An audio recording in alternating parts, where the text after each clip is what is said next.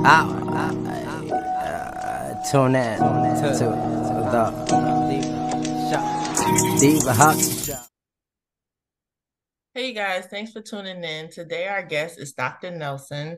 She has started the Academy of Neuroscience, right? Cognitive and behavioral neuroscience. Yes. Cognitive and Behavior Neuroscience. So thank you, Dr. Nelson, for joining us. Tell us, how did you get started in the field? Well, and just neuroscience in general. I mean, it's a long story. How much time do we have? I've always been fascinated by human behavior and the mind and why people do what they do. And so as an undergrad, I studied psychology really because I wanted to understand what I was going through myself. I had some, trauma and just trying to figure out why I was feeling the way that I was feeling. So I took an intro psych class as an elective and literally my mind was blown. I was like, oh my God, so I switched my major. This is what I want to do. And so I've always been curious and fascinated by the brain and started taking more courses and really fell into neuroscience because I liked being able to ask the how and why questions instead of just this is what we do, this is our behavior, which I love as well. But I really wanted to understand what's going on at the cellular level, at the organisms level, and even like an evolutionary approach to really understand how our brain is set up and why it does what it does. And then if we want to change, how can we grow, and create new habits, and understanding it from a more biological and chemical level to help induce new change and neuroplasticity, changing, rewiring our brain. Right. So I was fascinated with that and went on and got my PhD from Johns Hopkins University, and then got into academia as a full-time professor, which I still am, and created the Academy of Cognitive and Behavioral Neuroscience to reach more people and to really hone in with entrepreneurs and helping professionals, mainly in the coaching and wellness space, to help them learn more about the brain in bite-sized pieces instead of having to enroll in college again, which obviously you can still take classes with me at my college, but if you don't want to do the assignments and work with 18-year-olds, you can work more directly one-on-one with me. I do it individually as well as in a self-paced online certification program to really help people stand out in their industry and earn a certification in neuroscience to really help them stand out and help their clients. Right. And so you developed and created this program geared towards students, coaches, entrepreneurship. What was the passion behind it? So when COVID hit and everybody was home, I stumbled upon this a social media app known as Clubhouse. I don't know if anyone's familiar with that. Yeah. And so I was just in these rooms and talking with people. And when I would jump in the room and my bio would say neuroscientist, everyone just started asking me a bunch of questions. And I found that the people who were most curious were these helping professionals who, teachers, not only students and just people who were curious about the brain, but counselors, therapists, hypnotherapists and chiropractors and life coaches and mindset coaches. They wanted to know the ins and outs of the brain so that they could help their clients better. And so they started asking me more questions. And I said, there's obviously a need for this. So that's when I created the Academy of Cognitive and Behavioral Neuroscience. And it started with just consultations, which I still do. But then I really thought that it would be fantastic for people to work towards something. And so that's why I created that certification program that people can do on their own time. And I'm still available for one-on-one consultations. It's actually included as part of the certification. And I noticed that there was a need in just hearing people and listening to them. And because I was home during the pandemic and, didn't have enough on my plate with my two kids also at home, I just decided to actually create it and put my entrepreneurial hat on myself.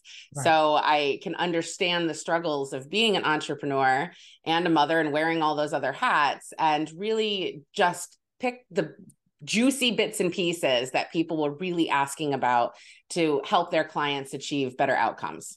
Right. And so when people sign up for the certification program, what are some things you want them to walk away with? So really, I think the biggest thing that my students are saying when they graduate is they didn't realize that it could be so digestible. You hear the word neuroscience and notorious for having all these really hard to, understand and even hard to pronounce words and things like that.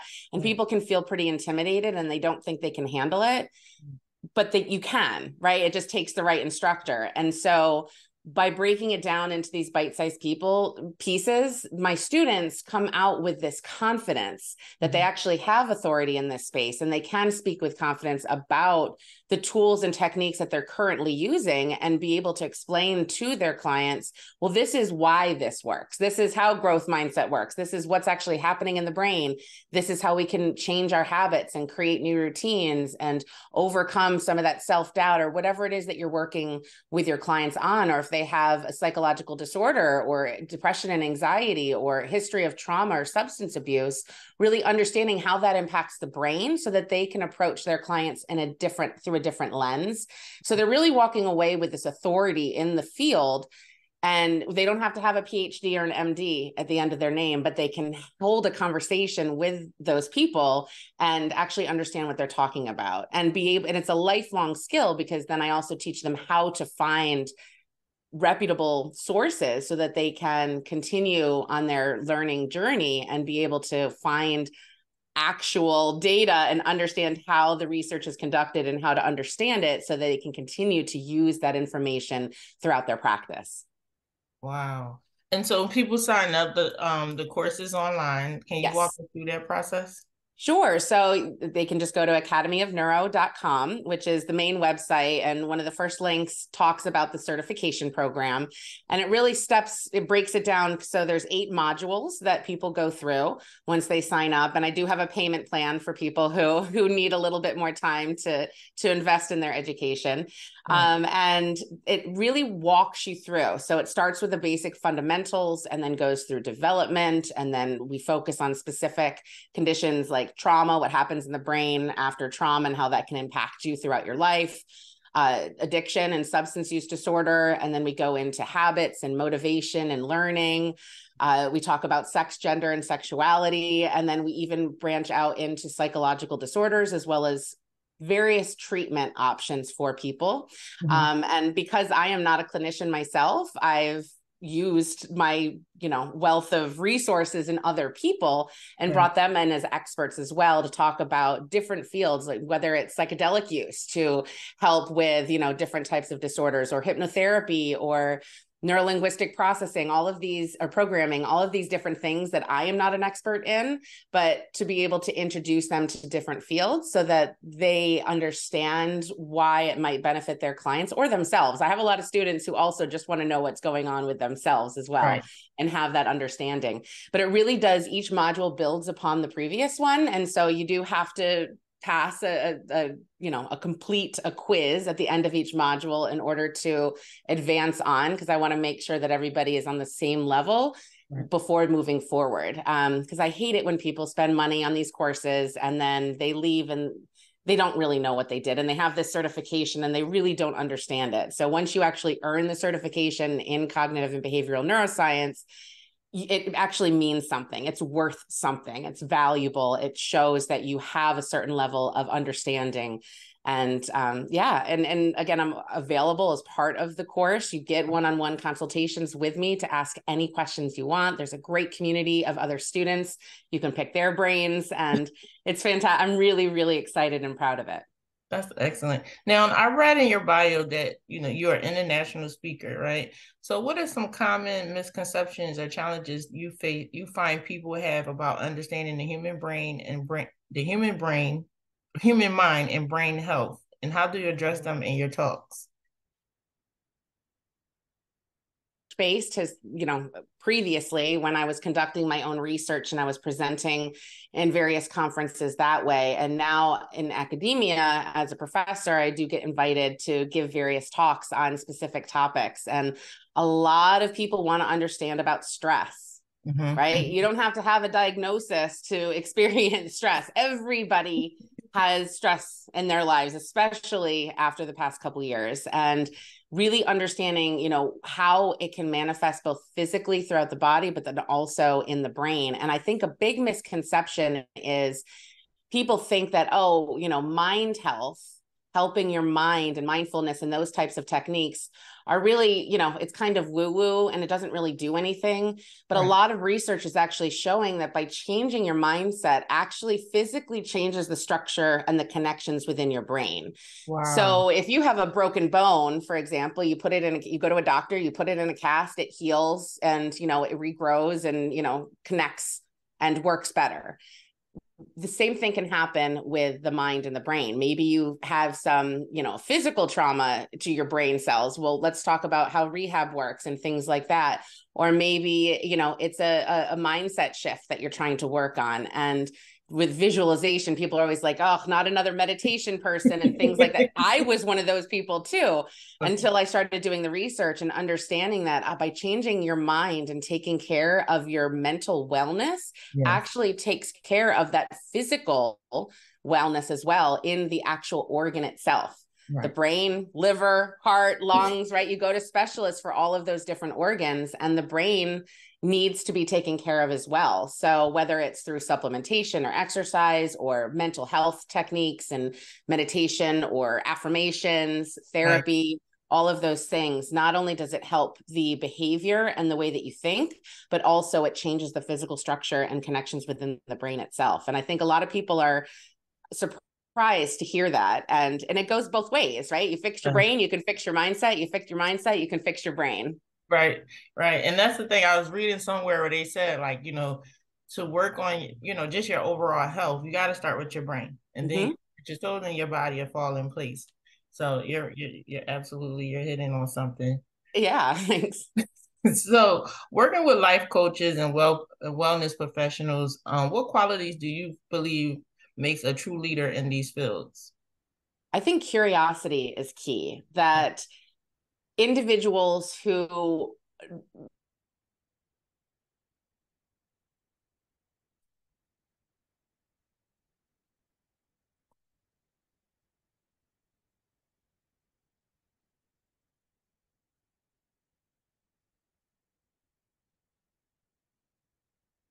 love to have. I love it when a student asks me a question and they stump me, that I don't have the answer at the tip of my tongue.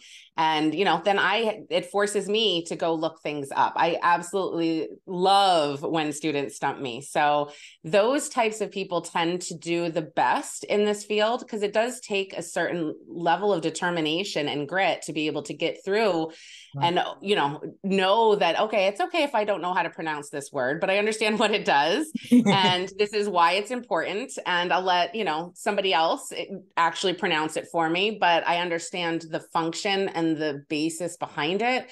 And then ask more questions. Once you have that answer, what other questions arise? So I think curiosity is one of the key attributes for in any profession to be able to continue to grow and learn and help more people.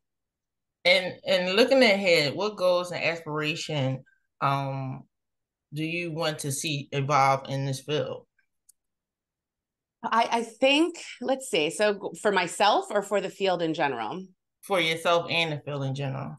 So for myself, I'd love to, have more students and be able to touch more people, because it's that trickle down effect. If I work with the people who are helping others, then my impact is so much greater than just working one-on-one with people, which I do as well. But I feel that there's a much bigger impact on the world and mental health in general if I can work with those helping professionals. The field as a whole, again, curiosity.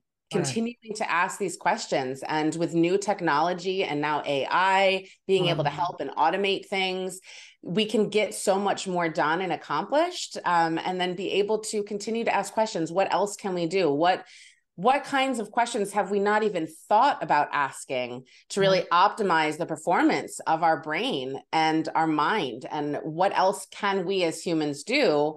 And looking at other species, for example, that how they handle certain tasks and obstacles and make decisions, And then how can we learn and grow from them and be able to incorporate that in the field as a whole? There's so many new technologies that are coming out and that are being utilized in research. And it's an ever-growing, rapidly growing field. And I know that the curriculum that I have now is going to be, it's going to be obsolete in a few years, right? So as part of the certification, actually, I have a lifetime access to the material. So any future updates, if a student says, you know what, I really wish that there was a module on this topic, well, then I'll create it. And my initial students will still have an opportunity to learn that without having to, you know, spend more money. Any kind of new links or updates or new research, publications, things like that. I continue to put that into the course itself, that once you're a student of mine, you're always a student of mine.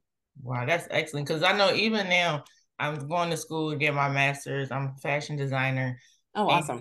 They have a course like AI design. And I'm like, wow, like, you know what I mean? So now you're like you're saying, you're starting to see the trends. I wouldn't even say the trends, but you start seeing the future of how people are starting to adapt the AI to, you know, the field that they're in. And even in your field, like you're saying, just being able to ask a question to AI or even incorporate it into the course is just like, okay, now we're moving forward. Yeah, and be able to use it in an ethical way. I think that AI can become quite unethical. I mean, you with fashion design, I'm sure, you know, through different, you know, algorithms, they might be stealing your designs and you might not even have any knowledge of that. And so I think it's really important that we understand the pros of using artificial intelligence, but also the downfalls and the pitfalls and how we can't always rely on it, and to be educated consumers of the material. Understand, okay, does that sound right? How can I fact check this? How can I make sure that I'm giving credit where credit is needed? Things like that. I think it's really, really important to be able to do that as well. Right. And Dr. Nelson, so if people wanted to sign up for your course or get in contact with you, can you provide that information? Sure. So academyofneuro.com is the easiest way to find me. And there's even a little chat bot at the bottom that people can reach out to me. I have other links on the site itself. There's actually a really good special going on now for a course on stress in the brain, as well as a bundle with understanding more about different substances of abuse. And, you know, that could potentially save somebody's life. So that's a bundle that I have on that main website. To learn more about the certification, there's a link on there as well. And for people who are interested in a webinar and any upcoming courses or live courses, there's a get more info button. So just click there and you'll be added to my email list. So you don't have to buy anything to stay in contact with me. And on social media, my handle is @BeWell with Dr. Hayley, and that's Hayley with 2 Y's. So Hayley. And I'm on Instagram, Facebook, Twitter, LinkedIn. I'm on all of them. And then I also jump on Clubhouse every once in a while as well. Not as much as I used to, but I'm still on there every once in a while. But thank you, Dr. Nelson, for taking time out of your busy day to come talk with us about your program, the certification that you're offering. And, you know, I commend you for all the work that you're doing in the field of neuroscience, And, you know, just we got to continue to help people change their mindset so that, you know, they can just be a better person and help other people, because it starts with one person. Exactly. Thank you so much for having me. I appreciate it. Thanks. Tune in to the Diva Hawks Show. Motivate the glow. We get you more info. Think to my head to toe. I let the whole world know.